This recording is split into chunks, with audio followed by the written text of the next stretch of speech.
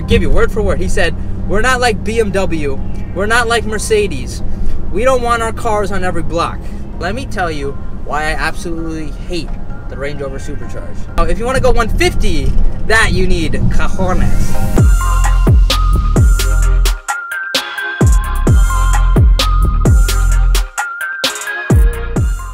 Hello and welcome to today's episode of Alpha TV. Today we are in a 2018 Range Rover Supercharged that belongs to my friend right over here. It's a 2018 Range Rover Supercharged. How much does this cost, buddy? Tell me. It's like 115 and change. Wonderful. I'm so handsome. All in Carmine's with my Benz, I'm so fancy. No romancing. Got my baby and she right, she make you vanish. No time to play, got birthdays. Always knew I'd make a way. Send a bill, they send a pay. Keep it real, keep the record straight. Keep it real, no time to fake. All authentic in my own lane. I am me till I'm in the grave. Trendsetter, I got style for you. Ain't seen you at the top and spend.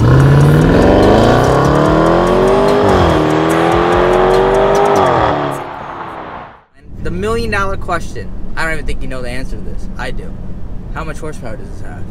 523 horsepower? Yeah, somewhere around there. 500 horsepower. Now let me start off with this. Let me tell you why I absolutely hate the Range Rover Supercharged. This is why. Any car I get into now is just absolute garbage once you get into a car like this. There's a biker. We're gonna be careful. Slow it down. Don't want him to call the cops.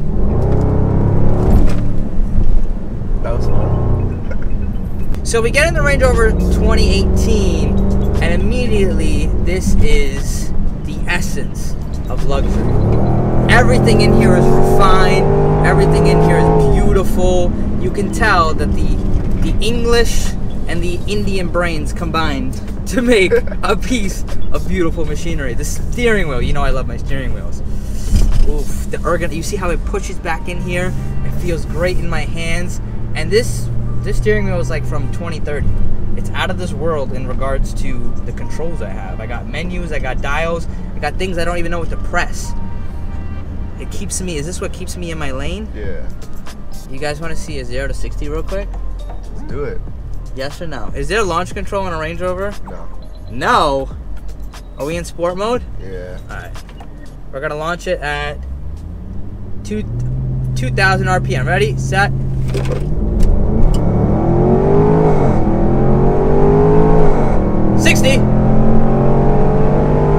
Fast. Really fast. So, one of the things that I didn't realize when I was driving this car a few days ago is this car has a heads-up display. Who is this tall that I had to look this high to see the heads-up display? Can you move that heads-up display up and down? Yeah. Right. Which It's set up for me. You're that tall? You're taller than me? You're that tall? You're taller than me? They probably sit differently. Oh, that could be it too. So, one of my favorite things about the Range Rover is the dials. There's two beautiful dials. It's a digital screen, but you can switch it around. So let's say you're going to go do a top speed run and you want to see the navigation. You can make it so that there's one dial in the middle and you can see the navigation. Or you can make it so that it's only navigation and that you just see your speedometer, very little in the bottom, which is what I love. It's really customizable, the whole car. You can literally do whatever you want with it. All your specifications. So you custom ordered this car, right? Yeah. Let's talk about the first time that we thought that this guy was gonna buy a Range Rover, right? Let's share the story. We walk in the store, we see the guy, we're looking, and we're walking and we're like, all right, we're ready to buy a Range Rover. It was probably like what, a Wednesday or a Thursday? Yeah. And I think you said, all right, we need it by Saturday. We need it by Saturday. I'm ready to buy a Range Rover, we'll pay for it right now, no problem, but we need it by Saturday. The guy just looked at us and he laughed. And he's like, what? He's like, you think you're gonna get this by Saturday? That's cute. He's like, I give you word for word. He said, we're not like BMW. We're not like Mercedes. We don't want our cars on every block. What did he say? Hey, how long does it take? I think he said 6 months is what he told us. Did it take you? It took us 6 months. Really? Okay, he wasn't lying. I thought he was BSing a little. 5 months. 5 months. Yeah. But the only thing I didn't like about his statement when he said that is, I don't know why. Maybe it's because you got it now. Like once you see somebody with the car, you notice the car all over. Yeah. But I see Range Rovers all over the world right now. So do I. It's ridiculous. Now, if you weren't gonna get a Range Rover, what car were you considering? What are some other cars? I know there was at one point before you bought this, you were considering the Mercedes ML 63. Oh, we were gonna get the GL. No, the GLS 63. Yeah. That was big contender, and we actually went to the Mercedes to rally, and we told them that we wanted it. We priced it out. It just came out too much for my More dad. than this? Yeah, it was like What? 130 something. The way we wanted it. A Mercedes GLS is more than a Range Rover. GLS 63 AMG. Yeah. I can't believe that. I didn't know that. I always thought it was like probably. I always thought it was like probably at 100, and this was the most expensive. No. Looks wise, I don't know. That looks like a tank. Yeah. It's a bigger car too. So we were gonna get it, and then my parents just didn't want to, and then 3 months later we ordered this. Wow. So then, I think one of the most beautiful things about this car is the looks. Every angle from the outside, it is just a badass whip. Especially the way that this guy custom ordered it. It's a white exterior with everything else is gloss black, whether it be gloss black, grille, diffusers in the front and back. There was that one issue you did have with the front diffuser. Yeah. So this car has. Can you explain to us a little bit about the suspension? How that works? I guess it's sort of like airbag suspension. Yeah. So when you drive, there's a cruising height, and then once you turn off the car, it lowers so you can step out. My mom took it to work, and she parked over the parking stop, like the thing that stops you. Yeah. And I guess a part of it got stuck on the concrete, and when she backed up, before the car raised up, it came off, and the problem never happened again though. How much is that diffuser piece new? How much were they trying to quote you? Like $1,000, but then the Range Rover, one of the service workers was like, "Don't worry, I got you." As I was walking out, he's like, "I got you. Fixes it in 5 minutes," and they were just trying to charge me out the ass for it. Favor and hold on, there's a straightaway. And would you hear that exhaust? One of the most beautiful exhausts. Forget on an SUV, on any car in general, but continue. So, pretty much, we got like the protection package when we bought the car for 4 years, and it covers everything. So, including maintenance? Not maintenance, not your service, but everything else. So like scratches, scratches on the car. On the car, up to like 6 inches. They'll fix it. The rims, the tires, everything like that. So like this time. So what about like normal wear and tear on a tire? No. Okay. So normal wear and tear is regular, but like if you get like a flat tire or something. Yeah. Okay. And they changed out both our rims this time for free. Wow. That's expensive. Yeah. So there was scuffs on both the rims. I just wanted them changed, and they were like. And they're black rims, so it's very easy to scuff, and you'll notice the scuff. How much? Do you know how much that protection plan cost you? Because those rims probably cost $1,000 each. Yeah. So it was $2,200 for 4 years. Wow. So it already paid for everything, and that includes like one free key a year if you lose it, and a key is like $450. Wow. Yeah. So it already paid off. If you plan on having black rims, basically you should get it because you're guaranteed gonna. You should get it regardless, just because it covers everything on the inside too, the leather and all the stuff. The scratches on the leather, they'll change out the whole piece of leather. That's stitching wild. and stuff. Yeah. How much was maintenance when you first went? When did you take it at 5,000? No, first service was right now 10,000. Oh, it was 9,000. 9,000. So currently we're at a little under 9,000. Do you know how much they charged you? It was because I got the new rims. I got it realigned and everything. So I ended up paying $800, but I think it was $495 for the service.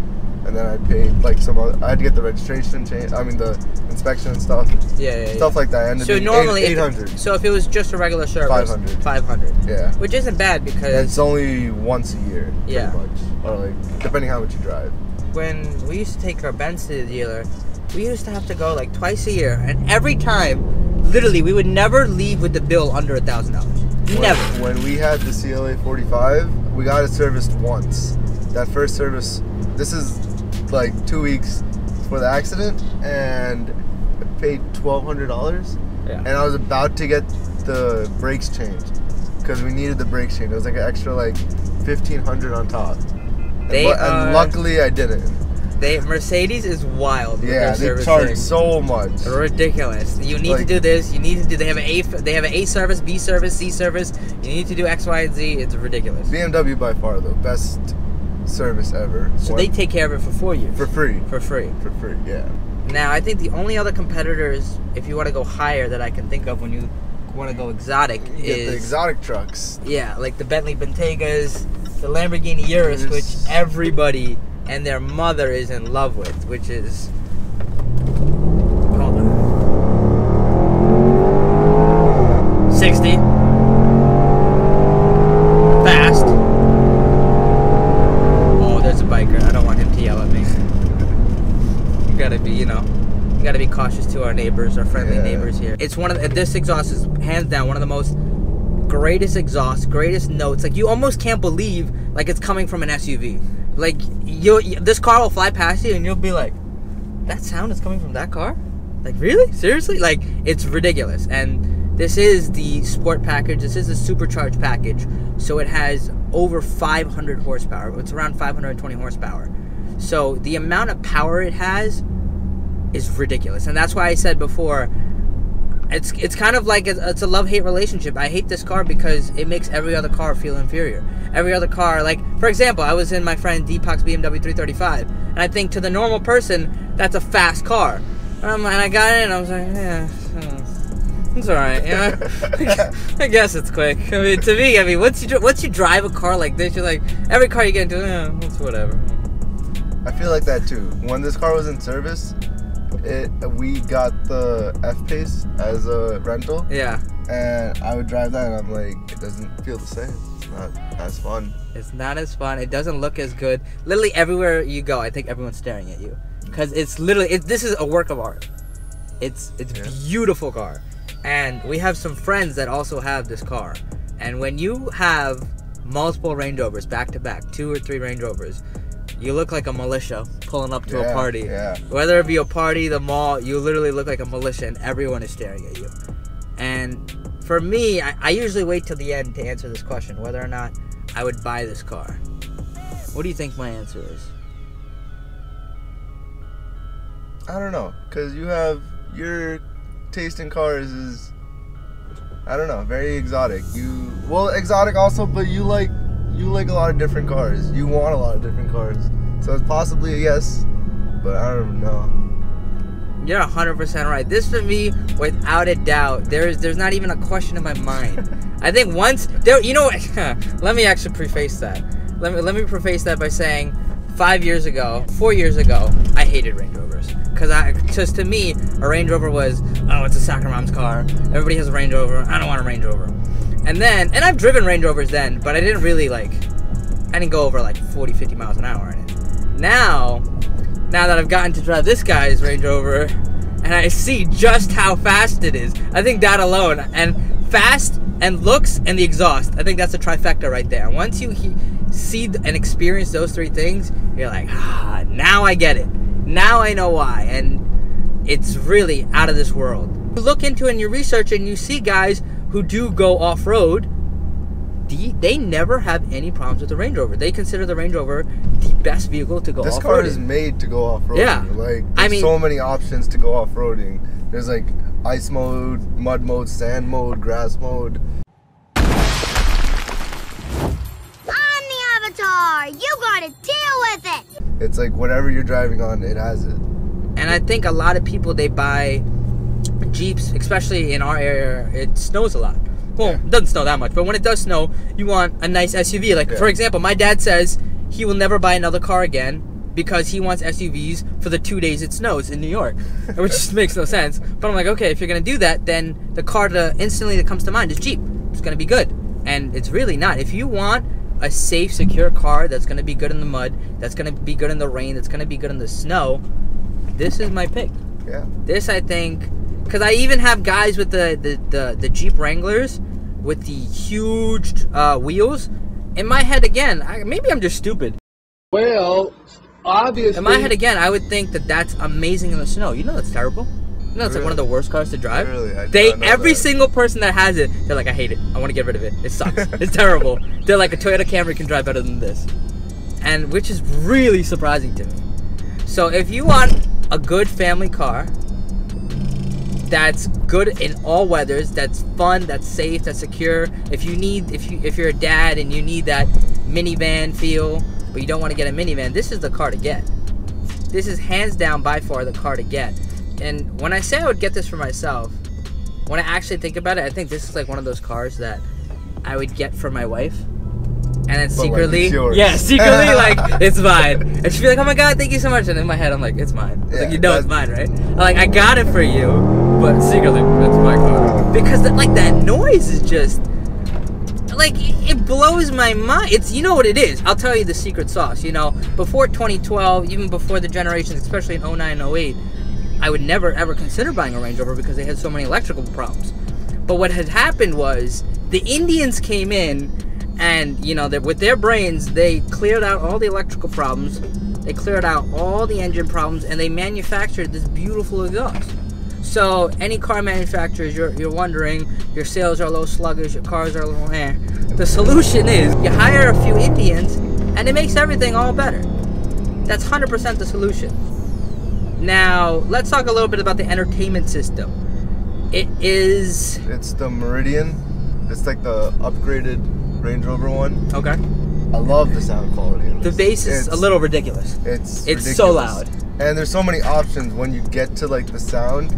You can put on like Dolby audio, or Meridian, or like whatever type of. There's like different settings for it too, which is crazy. And there's literally everywhere I look, and I'm just looking around. There's so many speakers. Yeah, there's like 19 speakers or something. It's ridiculous.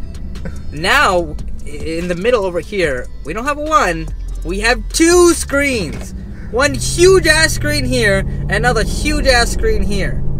Now, with these screens, it has a beautiful map. It kind of reminds me of Google Maps because it looks that crystal clear. Yeah, it's nice. And the beautiful thing about this map is it tells you when there's a red light camera. Speed cameras also. Really? Yeah, speed cameras also. So right when you see that yellow light and you're wondering, should I gun it or should I stomp on the brakes? You look real quick at your navigation. Up, there's a camera. You don't even need to look at it. Usually, so if you're pulling up to a intersection where there's a camera, it'll beep. Like the car will beep and let you know beforehand that there's a camera coming. So basically, the Indians wanted you to blow all the lights. That's basically what happened. It's my life, whatever I wanna do. My lord. Now, I will say, the Indians, someone was sleeping on the job at one point. I was trying to leave Manhattan the other day, and it looks beautiful, by the way, because when you get to Manhattan's, they like 3D... image all the buildings. Yeah, image all the buildings. I was like, wow, that's Manhattan. Oh, that looks kind of beautiful. And you want to show this real quick? The roof over here? I hope you guys can see this, but it's the hugest... Not even a sunroof. What do you even call this? Panoramic roof. That's what it's called. It's a panoramic roof. And when you're going through a huge industrial area, when you're going through a huge urban area like a city, it is the most beautiful thing to just look up. And you can see everything. It's wild. And then, can you show us that little magic trick you did right now? Nope. So it's like gesture control. There's like small things here and there that you can just wave your hand and it'll do. So it opens and closes it. Are you guys ready?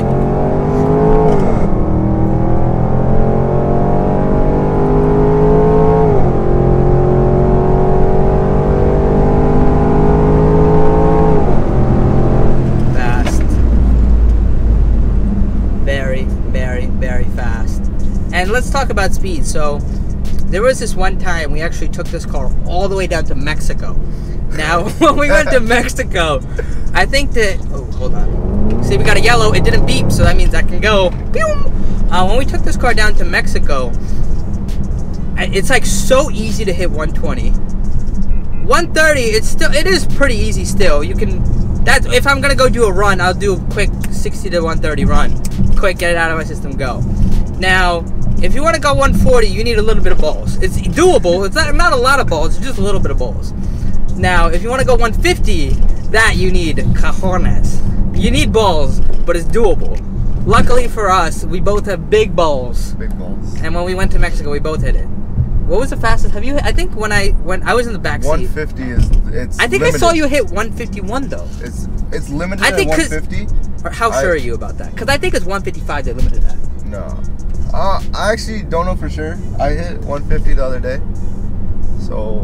In Mexico. Yeah. In Mexico. In Mexico.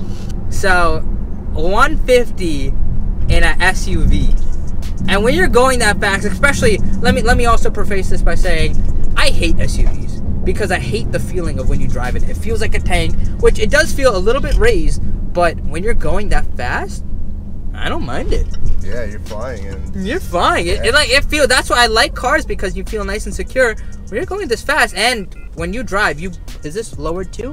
Yeah. Yeah, so it's lowered, so it's more lowered to the ground, so you feel nice and secure. And it looks like, well, it's because it is on bags, but it looks like a car that's on, like, who put in aftermarket bags and is really low to the ground. And I love it. I absolutely love it. I'm 100% without a doubt in my mind gonna buy it. And I think the only question I have is, will I buy one or will I buy two? I'm not even kidding. Because I'm telling you, when you have two cars that are spec'd exactly the same way, especially the Range Rovers, you look like a freaking militia. You look like a militia pulling up. Everyone's gonna move out of the way. And I know somebody who has two blacked out Range Rovers, and everywhere him and his wife, and everywhere they pull up, they just look so gangster. And I think that's goals. Two blacked out Range Rovers. How long do you plan on keeping this car for? We were honestly thinking 5 years. Yeah. After that, it's the protection package for 4, right? Yeah. Have you ever heard of like any stories of like certain like BMWs, for example, after like 5-6 years, they're kind of no bueno. Actually, no. I've never heard anything about this, so I honestly think it'll be solid 4 or 5 years. At that point, we're just gonna want a new car, just because this is gonna be old at that point. Yeah. So, really? Can I buy your car then? Can we put this on agreement right now? Like, we're talking about, what, 2023. At that point, it's 2018. Why are you going to want a 5-year-old car? All right, I don't mind. As long as it's still got 500 horsepower, I don't mind. As long as we'll take a nice price cut. I wonder how much that goes for. But it depreciates a lot, though. Yeah. Yeah. Range Rover do depreciate. So you bought this? You didn't lease this? No, yeah, we bought it. Wow. I can't do a car review and not tell you one thing I don't like. So, the one thing I don't like about Range Rovers is the back seat. Now, it's not that they're not comfortable. It's just that when there are 3 people in the back row, in the middle row right here, it gets a little tight. And I wasn't expecting that. I don't know why, but in my head, I was like, oh, no problem at all. It was me, and I'm pretty big. And then my friend Karun, who's average. And then my friend John, who's as skinny as a stick. And then you'd figure with that math equation, we'd all kind of fit. It was a little tight, which was surprising. But other than that, as long as you don't have 3 guys in the back, you're fine. That's the only thing I dislike about it. And I think for Range Rovers, especially, I think probably 2014 and up is a safe bet to get. In regards to the electronics, in regards to the reliability of it, and I think you're in pretty good hands. If you have $115,000+, please feel free to go buy it at the store. But remember, don't go in there and say, hey, I want this car by Saturday. He's just going to laugh at you. You got to say, hey, I need this car in 6 months. But yeah. What did you guys think about this car review? Is it bueno? No bueno? Did I go fast enough? I definitely went fast enough. Do you say how fast you went? Honestly, I wasn't even paying attention because I was focused on the road. You were... No, let's not talk about it. I don't need local authorities coming after me. That's it for today. Thank you for tuning in on today's episode of car reviews in the Range Rover Sport Supercharged. That is a close cut. I'm not... See, this is not my car. If it was my car, I might have taken that cut. But it's not my car. Can you... I'm going 3 digits with one hand on the wheel. That's how safe and secure I feel. Oh, I'm totally taking that. Because, see, it's a yellow, but it didn't alert me, so I'm going to take it. It's been fun. It's been real. Make sure you smash the subscribe button. And I got to go. See you later.